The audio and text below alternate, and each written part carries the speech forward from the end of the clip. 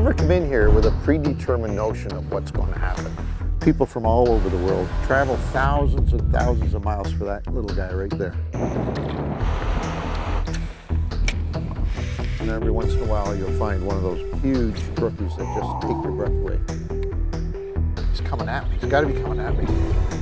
All right, let's try this again. Whoa! The Fishin' Canada Show, brought to you in part by Coleman, the Outdoor Company, Cooper Tires, Princecraft Boats, dominate the waters, and Garmin, fight your fish, not your fish finder. This, my friends, is Algoma country, immortalized in the paintings of the Group of Seven and the quintessential example of wilderness that is Northern Ontario. With the Canadian Shield as a backdrop, the 22,000 square miles of boreal forest is interspersed with thousands of lakes. This district is an absolute must experience for any serious angler, especially trout fishermen. One of the best places to start this adventure is at the famous Blue Fox Camp, owned and operated by 4 fishing buddies who are totally committed to the preservation and sustainability of this amazing fishery. My name is Brad Thorne. I'm one of the owners of Blue Fox Camp. We're a group of 4 friends who have been coming up to Blue Fox Camp for about, probably between us, 20 years maximum. I've been coming in for about 15 years. We've come in to work or to fish, and an opportunity came up 2 years ago to purchase a lodge, and we jumped on it because we love the place. Although it is possible for the most adventurous of travelers to reach this remote location by ATV, the Blue Fox Camp is primarily a fly-in destination. It's a short flight that delivers astonishing views of this one-of-a-kind fisherman's paradise.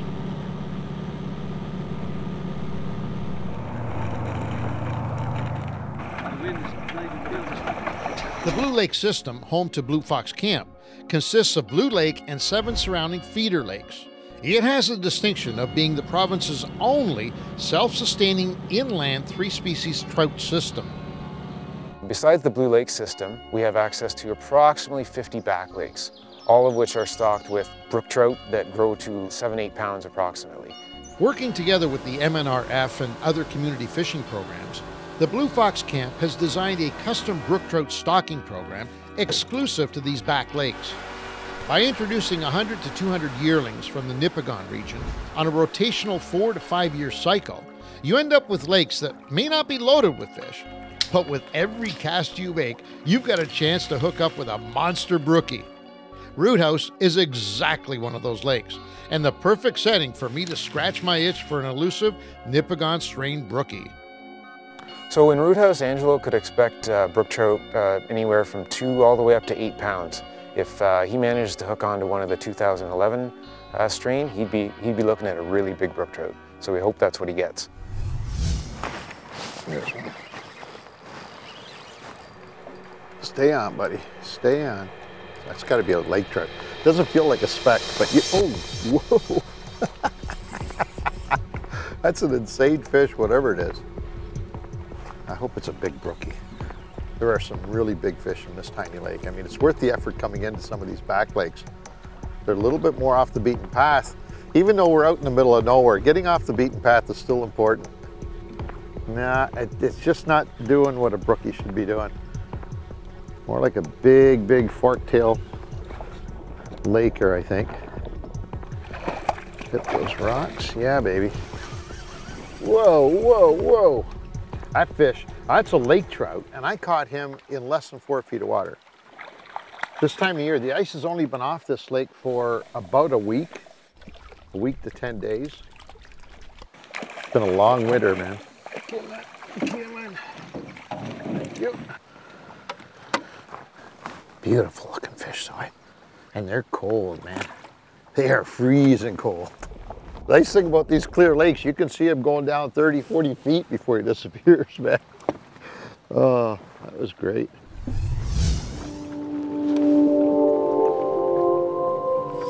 Fish.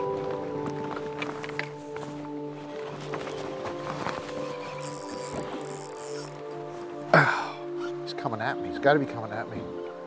Yeah. He's getting running towards the boat. Doing a lot of lake trout feeling shaking going on down there. A lot of weirdness. Ooh. Whoa. Whoa. Whoa. Running out to deep water now. Just figured it out. That feels like a heavy fish as well. It makes you really nervous. I love fishing with light leader material because it just, you're on the edge the whole time. No, no, no, no, no, no, no, no, no, no, no, no, no, no. Another lake trout. Wow, did he fight. You know, with the ice just going out a few days ago, you'd think they'd be a little more lethargic, but they're cranked up, baby. They're a cool fish, aren't they? These things are just vicious, and they chow down big time.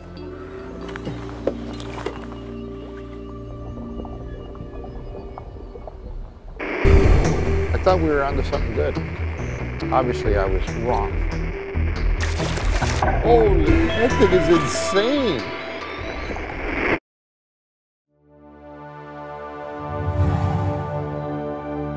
A lot of active fish right now.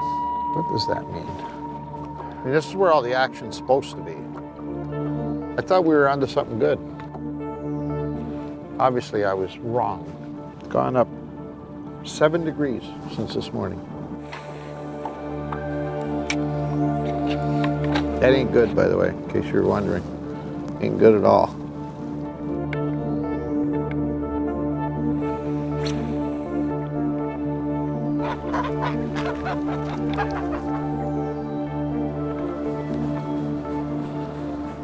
Okay, time to make a change.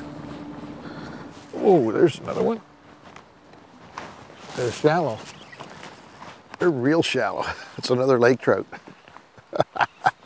He hit me like about a 20-pound pike. They've been under the ice for about 6 months and they are just ready to go. Whoa, whoa, whoa, whoa.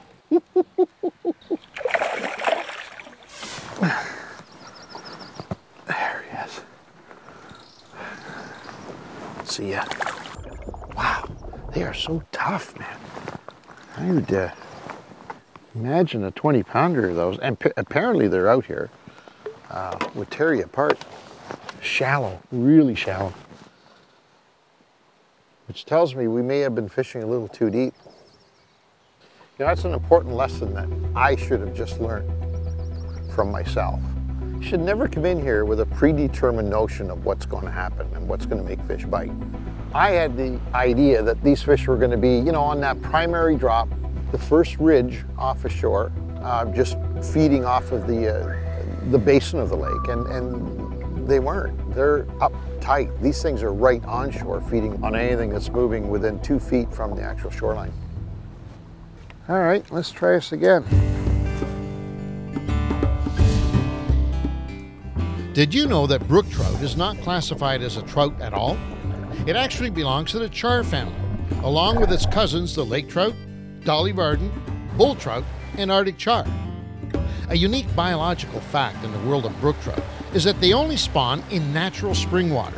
They don't need it to live, but they can't reproduce without it. Through studies, Ontario's MNRF will find non-spring fed lakes that have cool, clean water where they can stock brook trout for what's known as a put-and-take fishery. Simply stated, the biologists put them in and the anglers take them out. The brook trout's average lifespan is around 5 years. This is when they reach their maximum size. So if there was a stocking that took place, say 4 or 5 years previous to your fishing trip, well, the potential for a giant brookie is fantastic. For a comprehensive list of trophy brook trout fishing spots in Ontario, be sure to visit gofishinontario.com.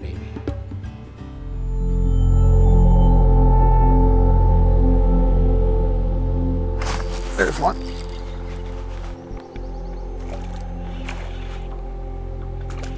There we go. Oh, that's a pretty little brookie. There we go. Now he's going to splash here.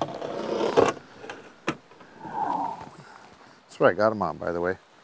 Black Fury, MEPS. Let's be honest about it. Everybody that's watching this program right now, at some point or other, has used a MEPS lure because it's a staple. It's something we grew up using. I would say, if not all cases, but certainly the majority of cases when we were fishing as youngsters, MEPS was the #1 bait. And then for some reason you kind of gravitated away from it, like so many of us have done. But when you get into the more remote lakes, it almost seems like it's a throwback lure. And when you get into this environment where you're way out in the backwoods fishing small little lakes for brook trout, MEPS is just, it's so right. And it works. It still works to this day. All right, what do we got? Oh, that is absolutely beautiful. Isn't that a pretty fish? That's why this is one of the most sought after game fish on the planet. People from all over the world travel thousands and thousands of miles for that little guy right there. That is gorgeous. Looks like to me that looks like a male. It's got a bit of a kite happening.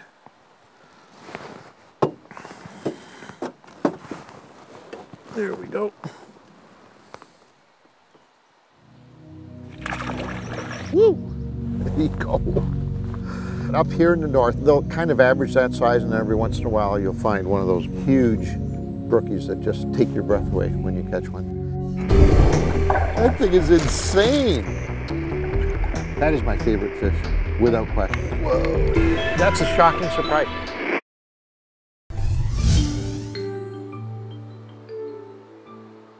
Whoa, there's one right there. That was cool. Whoops. Brookie. You know, once they get up over that 3 to 4 pound range, they live in a pretty exclusive neighborhood for the most part. Oh man, how sweet is that? They're gorgeous. Tough fish too. I think it's one of the toughest fish you can catch. Freshwater fish. Just beautiful. Wow. Wow. Fabulous. Woohoo! I like those.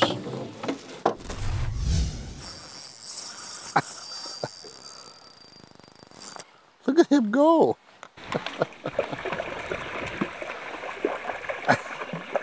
Holy mackerel. That thing is insane. Wow. Oh, that's a nice brookie. Now, he doesn't have as much blue in those spots as some of the smaller fish, but wow. Aren't they just the most beautiful things? Absolutely gorgeous. That is my favorite fish, without question. They are something, and they are an apex predator, make no mistake about it. As pretty as that fish is, that is the most vicious predator in these waters, without question. Nothing even close to him. Fantastic. All right, get back up there and get yourself some of them critters out of those rocks. You gotta love this stuff.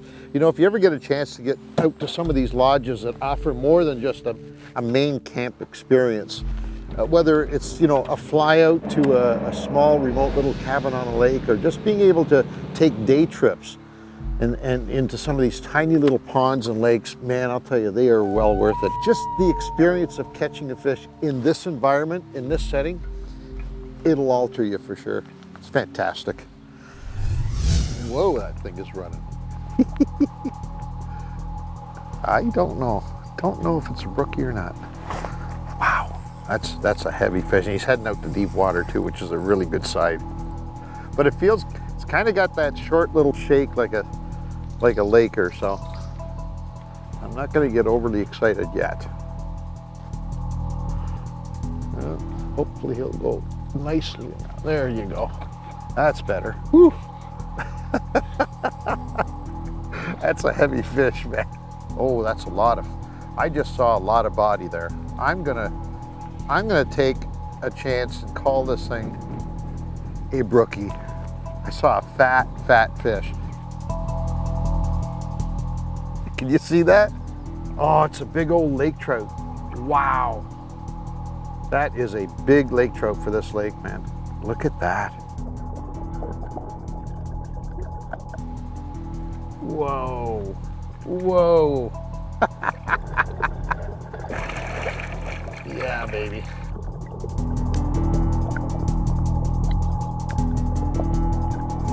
Look at you, Mr. Lake Trout. All right. Is he gonna fit? Just barely. That's a shocking surprise. How cool is that? What a shock, man. Hey, half a tail gone. That's kind of cool too. That's probably a fairly old fish for this body of water, I'm gonna guess.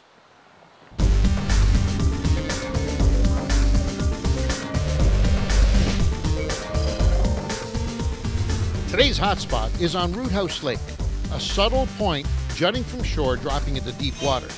The waypoint on your screen will get you right there.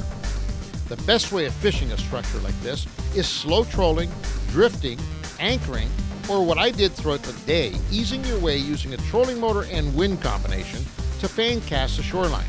For trolling, try spoons, spinners, or hard body baits like crankbaits and minnow baits. When casting, try spinners, EGB spoons, jigs, and don't forget drop shotting a small bait like a Yamamoto shad-shaped worm. For more hotspots like this one, check out fishingcanada.com.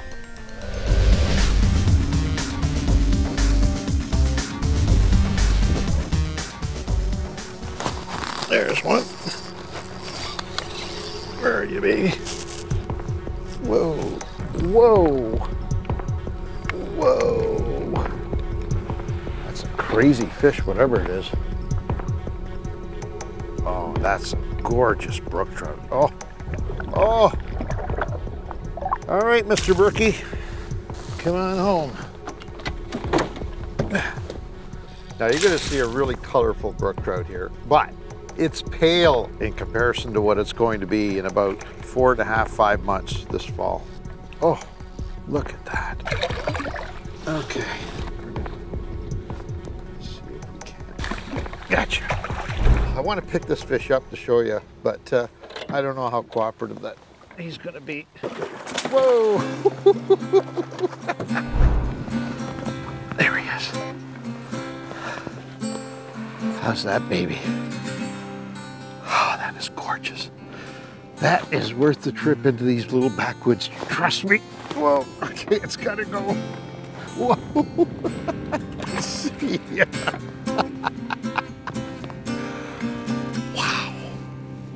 Wow. Probably I'm gonna say my second biggest brook trout that I've ever caught. Wow. Incredible. Good stuff. With access to an astounding variety of lakes and rivers, some with a unique natural population of brookies, and others stocked with potential for that huge, once-in-a-lifetime catch, the Blue Fox Camp is a build-your-own outdoor adventure kind of place. If you're looking for an unforgettable fishing experience, well, this is it. Exactly what the Blue Fox boys were hoping to achieve. So part of the reason the four of us bought this place is because we've been coming up for so long and we love the camp and the surrounding area. And what we'd like to do is introduce people to the area, hope they have a great fishing trip, and return year after year.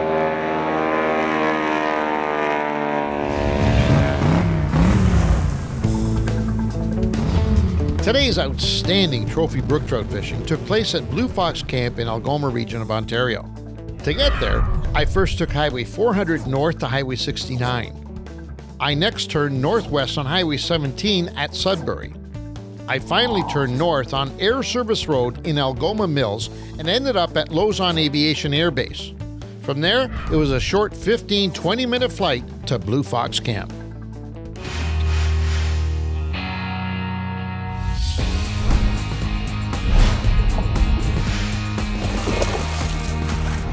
Today's KLP is K for knowledge.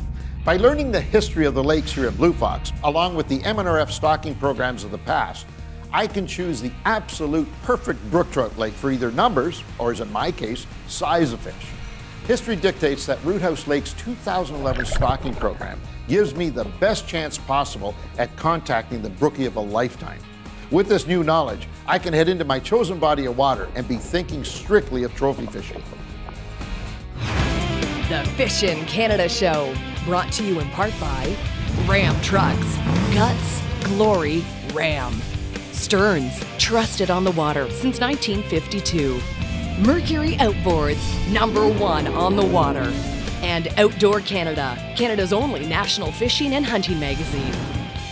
Closed captioning provided by Lithium Pros, the one battery you need.